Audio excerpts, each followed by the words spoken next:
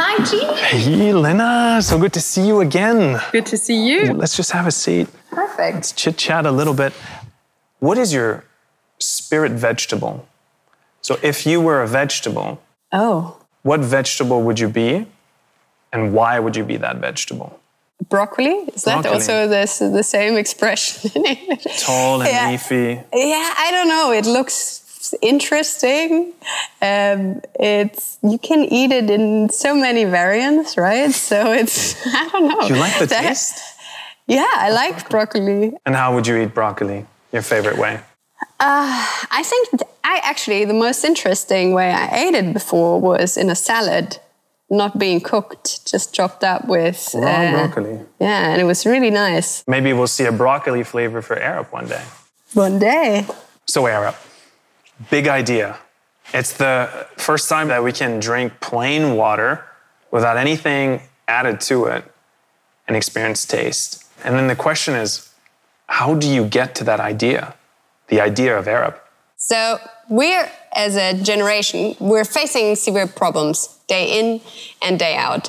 And what we know today is a lot of these problems get triggered by our consumption behavior or our modern lifestyle in general. So we as a society have to change, but that's easier said, unfortunately, than done, because we're just humans, we're stuck in our habits, we're stuck in our bodies, and therefore we struggle to change our consumption behavior from one day to another. So what really inspired me as a designer was to thinking about how to motivate people into a healthier and more sustainable consumption behavior through really clever product design instead of trying to force them into a new consumption behavior.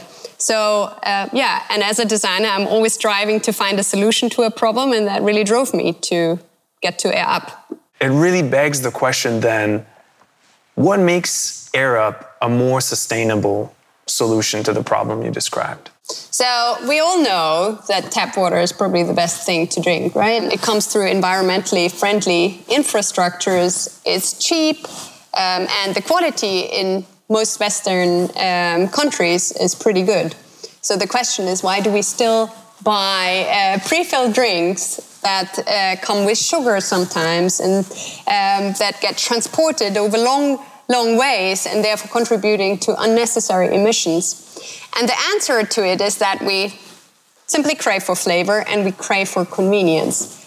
And the solution we wanted to bring to the table should enable changing to a more sustainable consumption behavior, to a more healthy consumption behavior, just by not neglecting the needs and desires for flavor and convenience. So what's Air Up's impact on plastic? Could you elaborate a little bit on this? One pod, and that's important, flavors up to 5 liters of water, or even more than that, depending on who is using the pod, and therefore can lead to plastic reduction. Because if you compare it to other flavored drinks you would buy from the supermarket, 5 liters of flavored drinks normally come in 5 single-use plastic bottles, and therefore one pod existing of 8 grams of plastic can lead to a large plastic reduction. Actually, it then would be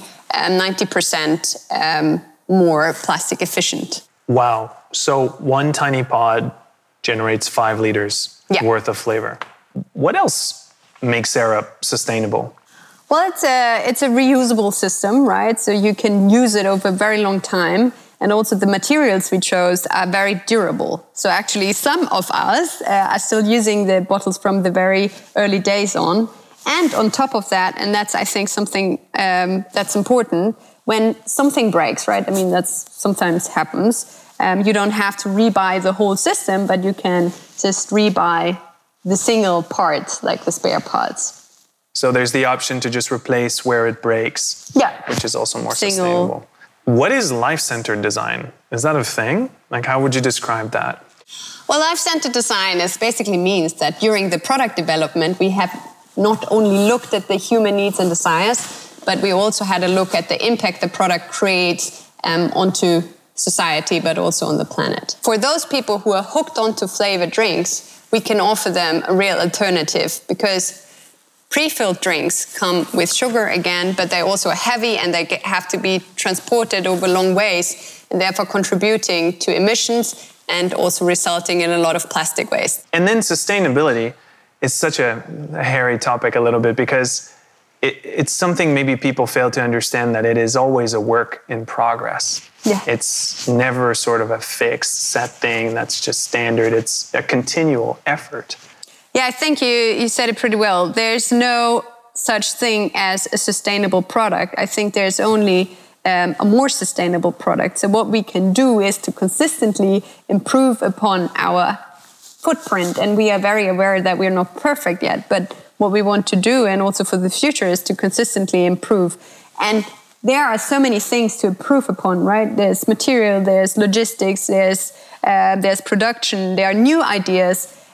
So I would also, not only at our company, but I would also love to see more ideas such like that, more creative solutions to the problem of climate change for the future. And I'm super excited to see them. Well, I think at the end of the day, your innovation and your product and yourself as a person, it's really part of the spear tip that's, motivating the generation to come up with these ideas and products that going to shape a better tomorrow. So I think you're doing great work. It's been so great today to have you here to talk about AirUp sustainability. I just want to thank you. And ladies and gentlemen, Lena Jüngst for AirUp.